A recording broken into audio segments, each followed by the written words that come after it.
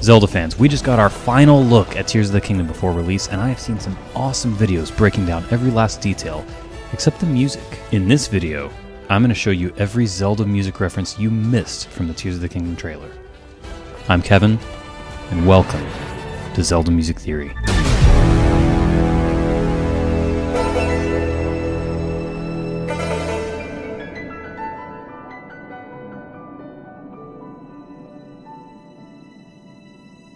These trailers are so good.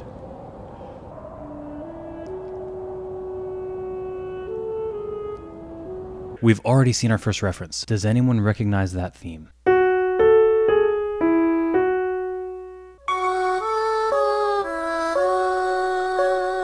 Now listen to the other one.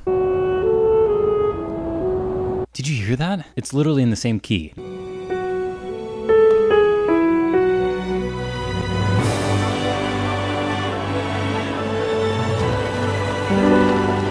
And boom, the Zelda chord. Guys, the flat 6 major 7 chord. So beautiful. It's everywhere in Zelda, I'm telling you. Now, if you're new to the channel, you're going to hear that term a lot more from me, the Zelda chord, just to give you a little taste. Now, that was from the Breath of the Wild original trailer. How about the Tears of the Kingdom first trailer? The Zelda chord. How about the second trailer? And now here's the third and final trailer, and of course, boom, they hit you with it right away. Let's keep moving.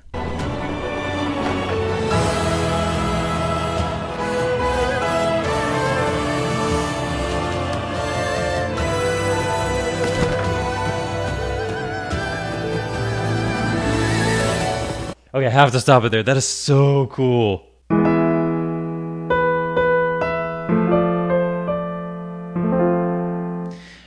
The normal chord progression, if we're in the key of E major, would be E major, and then D major.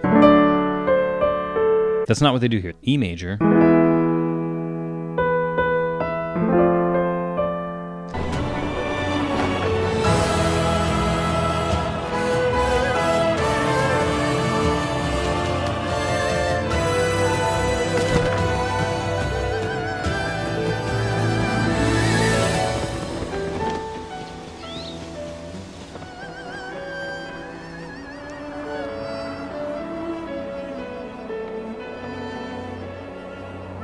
that's the Breath of the Wild main theme.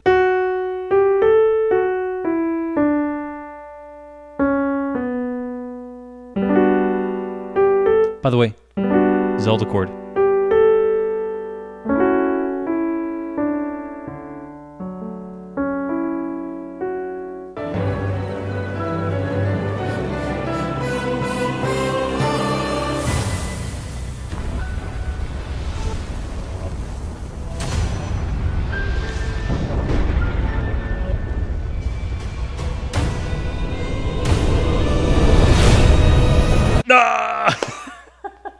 I love what they did with this theme. Okay, so for those who don't know, that is sort of the King Hyrule / Hyrule Castle theme. Originally, it comes from A Link to the Past Hyrule Castle. By the way, 8-Bit Music Theory had an awesome video on that. Go check that out.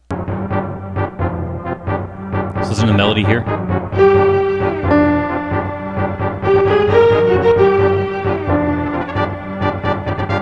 Beautiful. That melody written by Koji Kondo ends up being developed all throughout the series. Check this out from Wind Waker.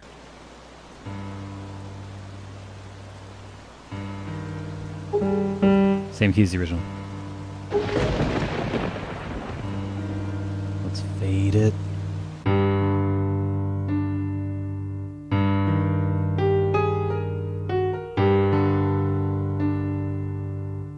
So what's beautiful about this theme is you get this, and then we get.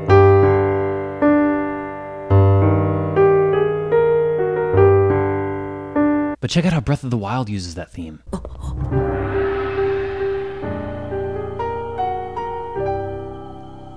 But what's so interesting about that is the melody's the same, but the chords are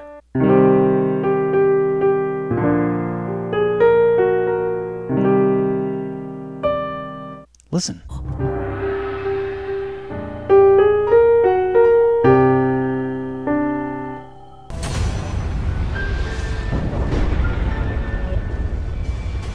You know what? It's the same exact chords, just everything's down a half step. Listen.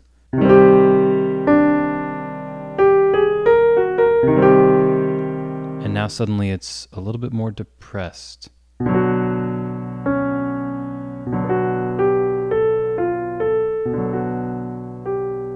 Sometimes the composer will do that. They'll kind of shift things down a half step or up a half step to make it sound a little bit more bright or happy than we expected, or a little darker and more depressed. And I think that's what they've done here.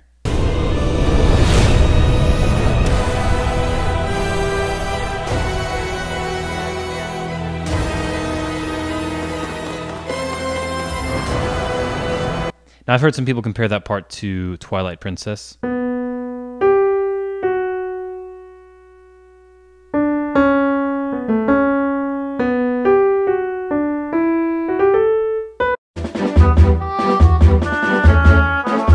Where in this game we get a... and then almost immediately, it's just kind of this E harmonic minor sound.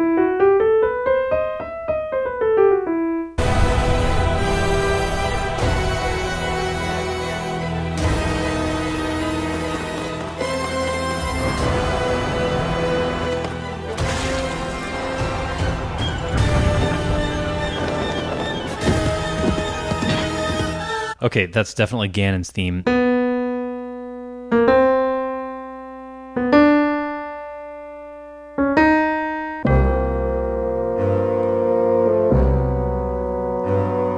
That's so beautiful, isn't it?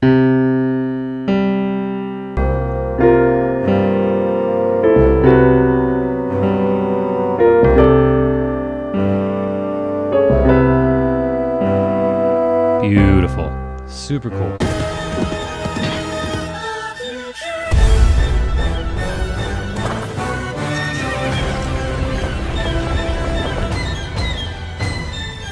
Okay, I don't know what they're saying. I've heard a lot of theories about this being kind of a reversed, kind of the sounds that we got in the previous trailers. I've done some research on it. I haven't found anything concrete yet. Let me know in the comments.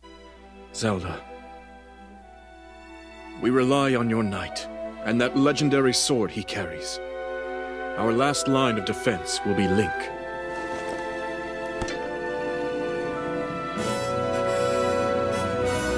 Link. How cool. Oh, okay.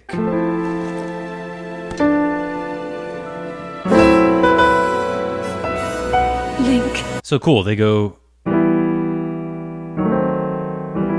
so this E minor sound before they hit you with the flat 2 major 7 with a 6.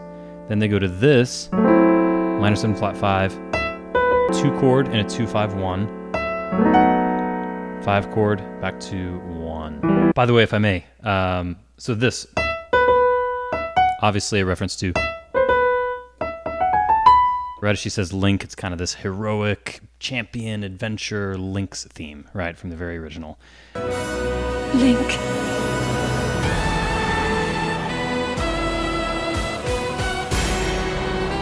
1 flat 7 flat 6.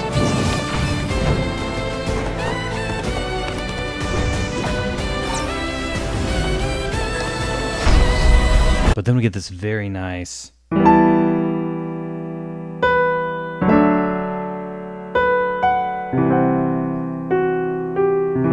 Zelda chord. Hello.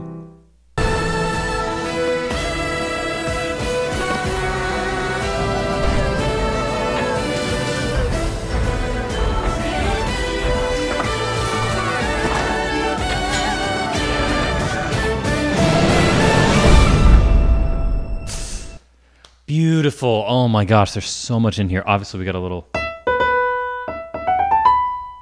the minor version of the original overworld theme. Let's keep moving. I know why I am here. It's something only...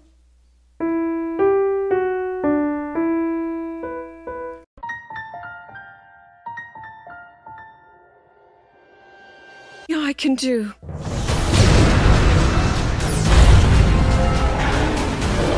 Do not look away. You witness a king's revival and the birth of his new world. I'm so excited for this game. Okay, so we kind of get that same King's revival and the birth birth of his new world.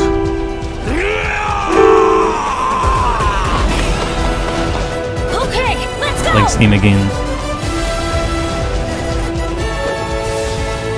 So before we go into that last part, this time we do get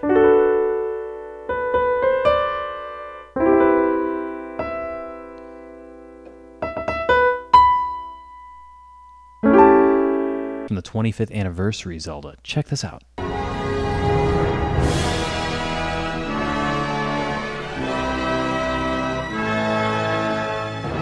Very interesting. Exact same key. But you are not alone. Link. You are our final hope.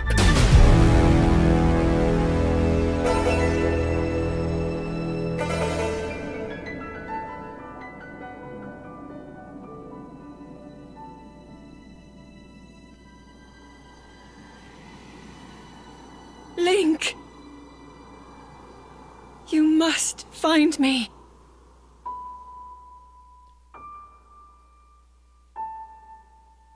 Let's go! Okay, a couple of things there at the end. We got this.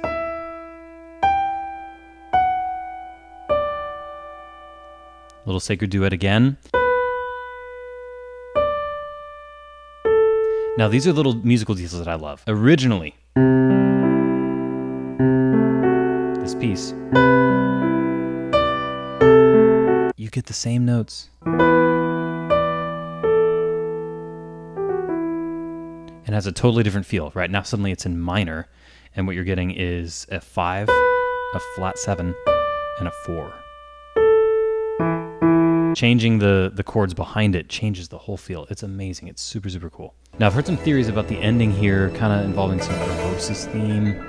I'm not sure if I buy that. It sounds a little bit similar. I think it's more coincidental. I don't think it's kind of this, oh, but Ganondorf is Gerudo, and Urbosa was Gerudo, and, you know...